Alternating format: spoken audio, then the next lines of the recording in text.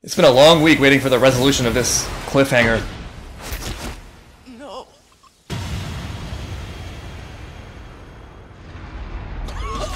Oh. Stop trying to win this. Stop trying to talk and get out of there. I'm sure Deku will react to this in a cool and collected fashion. Todoroki holding both of them up for dear life. Spilling so much blood for no reason. No reason. No reason. Yeah, damn, they're just digging their hole deeper. If you use one for all in anger, the power will react to that feeling. What's important is keeping tabs on your heart. Yeah, I was waiting for them to say something like that. I've been feeling this was a big danger for Deku. This. Oh my god, look at his. Went like total demon mode. Damn. Is this, are we controlling our anger? Whatever, I mean whatever, just do it. Come to me, one for all. Hit him, Deku. Oh, we're going inside. We're going way back. I know this place. I love how only his abs are featured. If I hadn't lent you my power, you would be nothing but ash right now. Dead from Endeavor's blast or the resulting fall. It almost seems like All For One's doing them a favor right now by causing this rift with Shigaraki. They are not. Let us take care of this for you. Oh damn, the legends of the past. The ones within us. We're going into an internal battle. This should be interesting. Oh yeah, this guy. I totally forgot. Given everything happening with Deku and Shigaraki. I'm pretty sure that in an earlier episode of this season, I gave my prediction about themes of the show and where it's going, and that we've kind of separated from the All Might model where it's just this one figurehead and everyone kind of gives their responsibility and agency to that figure. Whereas in the future, it will be more of like a web of people who are really strong and independent and fully realized as people and heroes themselves. And that what that suggests to me is that if that is where the show is going, the villains are probably going to be contrasted to that in some key way. And at the time, I think I theorized that that was going to come from the League of Villains, but it seems more likely now that that rift is going to come between Shigaraki and All For One. No matter how powerful either of them are, they're not going to be a society that consists of each individual person having realized their full potential and strength in their own way. There's no amount of individual power they can do that. And perhaps if it is the case that one person can consolidate that much power and have that much reign, that there's some kind of tacit agreement among other people to give them that power or defer responsibility away from themselves, which interestingly is not dissimilar from the All Might model and very directly what led to this whole crisis. Just practically speaking, from this episode alone, Shigaraki and All For One are already kind of tripping all over each other. And that might translate into the spirit world where Deku actually has the collaboration of all the people who came before him in his lineage, whereas it's just All For One kind of vying for full power. We need to focus on saving people from that giant. Evacuations are almost done here, but countless What's his others quirk, are in bird? danger.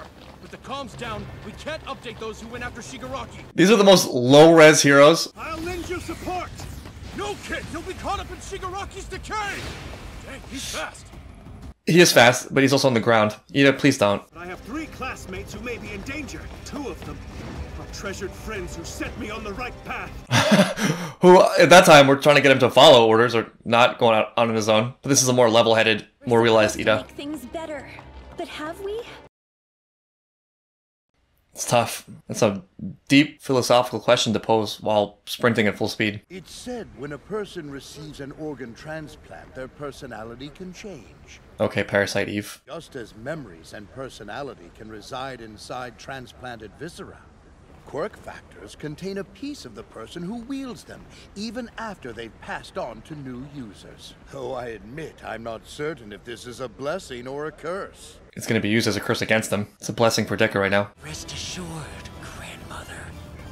I hate you like I hate everyone else. This world, it's falling apart. Good, Tomura.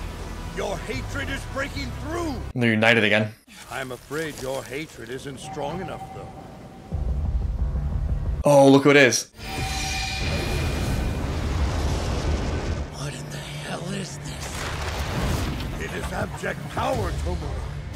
If we simply join forces and combine our might, we'll have the strength to steal it. Yeah, I really feel like this will be a very important scene in the full perspective of the show. One thing I've noticed a lot, the more I think about it in media, that I think typically works really well is when you have two really great opposing characters, let's say protagonist, antagonist, who are both notable in what they stand for. But while they are fully interesting and complex characters themselves, like Deku and Shigaraki, they actually are avatars for a much longer struggle that probably is going to be something that is a universal struggle that we all acknowledge on some level. This is, in essence, an ancient battle. It's a long-standing battle. It didn't start with Deku and Shigaraki. Deku is just such a great, realized, amazing vision, or vision in the making, of what will be a triumphant force. One of the things I really like about this encounter is that I feel like they're representing a lot of things simultaneously. There's a lot going on with the characters and with these opposing sides. Deku in many ways encompasses this idea of just sheer will, you know, and accompanied with that is pure responsibility, for which he's not the first in line. All for One's brother was an early iteration of that. There's the cruelty of nature and scarcity and death. They create some of the most selfish impulses in humans. And on the other side, there's people who refuse to let that be their defining characteristic and try to rise above it and fight the decay of life by trying to lift the world on their shoulders.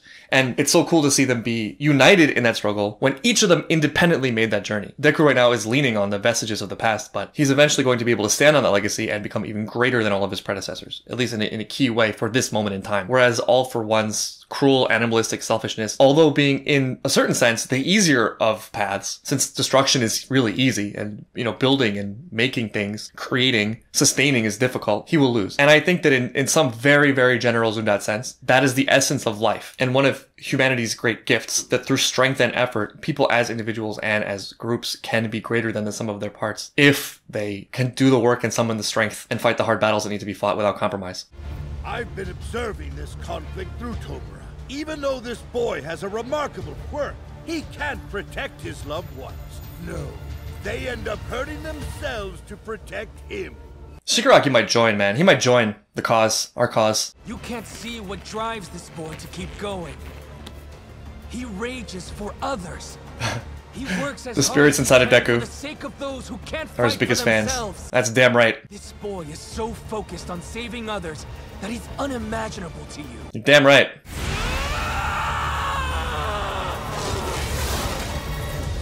Deku coming through for them right now. Nice spirit chat. It wasn't stolen. He wasn't strong enough yet. You couldn't find enough power to take One for All. Do stay awake, Tomura. Your new body must be completed. To his credit, he also got nuked, among other things. Wow. Wow, this is the end of this conflict? What a crazy arc. Stay down. Nah. All things considered, I know a lot went down. I know a lot of casualties happened. That could have been so much worse. Oh yeah, just Jigomakias. It still could be bad. Very bad. You're gonna help me tear down this society built on false heroes. Penny for your thoughts. Dabi also is not a team player, ultimately. Where do these pros draw the line? If their purpose is to save people, did they not think Jean was a person?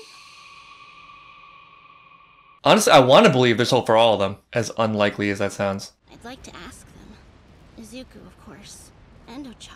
If you meet Deku, there's a high chance of joining. Yeah, that's a good idea. Go talk to Deku and Ochako. You could do a lot worse. Don't make innocent people suffer any more on account of our failures! These are not exactly the A-list of heroes, which is interesting. Taking on Gigantomachia. Later! You can't just jump off. She's on a It's dangerous. kind of a spiritual quest right now to get answers. Confused and pent up like this. It'll be way better if I get some answers. You don't have to do it right now. Something's speaking to her. You are not the only one who's upset. I liked twice. The League was the only place he felt like he belonged. And the boss probably wants us to stick together now that he's gone. Make sure that you come back to us. Bye. Very interesting. Very cohesive. They feel like great people when they're together. You know, if you just look at their interactions with each other, not, you know, the destruction. It'll be so interesting to see what happens with this crew. Dabi's the only one I feel like there's not a lot of hope for. Everyone else, you know, they've done a lot of wrong, but they have redeeming qualities. He already made his way here? Could Ochako make him float? Is that beyond her ability right now? Oh, that scared the hell out of me. My poor husband's bedridden. I can't get him out of here by myself. You asked the right person. Follow me. Oh, into the alleyway. I don't know about this. And I'll help her, okay? Just be careful. No, it's Toga. It's Toga. It's Toga. Don't go in the alleyway. Never go into alleyways in Japan. Never go into a Japanese alleyway. Oh, you poor sweet girl. You kind-hearted soul. That's one fast old lady. Yeah, you would think that would be unlikely. Oh, you're so nice. No. Oh, it's the censored. I mean, thank God. Thank God. We don't need that indecency around here. Look, she wants to chat. I mean, you could do a lot of good. You could do something. Not what you thought you would do, but... And of course, I want to see Izuku real bad. He's so cool when he gets all bloody and beat up. Yeah, I guess Toga's method of talking is dangerous. Hero,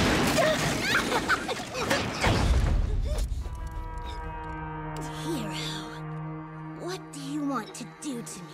What answer does she want? You pulled this whole stunt just to ask me that? Well, it's important. You think so? What if you tell that to the old lady whose blood you took? Oh yeah, I forgot that that's how that works. Jeez. Maybe I'm being nuts. Maybe I'm out of my mind here. Because the show is doing its best to remind me how terrible they are. But at the same time, it's a show that makes really difficult choices and has not shied away from giving horrendous characters the spotlight to change. So I guess this is less of a prediction and more of just a wish. I would like it. I think it would be really satisfying if, to the best of their abilities, the heroes actually were able to do some good for these villains that, again, not justifying any of their actions, are just clearly lost and in pain. My reading of this scene is that this is a very Toga way of seeking answers from an internal conflict about what's going on. What I want to do is save as many people as I possibly can. And you're in my way. Here we go, Toga! So I'm gonna have to stop you right now! Huh. I don't blame her for having that reaction. Toga has been a threat, was a threat in this scene, continues to be a threat. And also she wasn't privy to that scene where Toga was asking herself those questions. So for her, it's just a fight. But I wonder if there wasn't a way, and this might be explored in subsequent episodes, that she could have just immediately disarmed her if she had said the right things. I feel like so many things, so many thematic things are really coming to a head. So many questions and theories I had from early on in the series are being progressed towards, in my opinion. Again, I could be totally wrong about a lot of this stuff. I'm still kind of just speculating here, but I really feel like the themes of the show and the future that is going to happen for these characters is a little more set based on what I'm seeing in the interactions between Deku and his spirit world and Shigaraki and his spirit world. I feel like I can see their ideological stances and how it connects to the actual world and, you know, ancient, real universal battles in higher definition. And then also with the second part with Toga, the question of, is there any hope for these characters? I think the biggest question for me is there any hope for Shigaraki? Which is another one of my hopes. I think that would be kind of the ultimate. If Deku can find a way to reach Shigaraki, which honestly isn't mutually exclusive with defeating him, it just means for there to be a kind of thematic and ideological resolution where Shigaraki sees the light. I don't think that's going to come from All For One, except maybe to realize and accept that he's weaker for how he's lived. That would be a really interesting and satisfying choice for me. It would be satisfying because I kind of agree with it. You know, I agree with the themes of the show. I think even if I wasn't able to articulate them, the fact that it's so powerful to me and I feel so inspired by the characters means there's something of objective-ish value there for me. Also in this episode, maybe I'm overreading it a little bit, but I feel like it was kind of a key line when the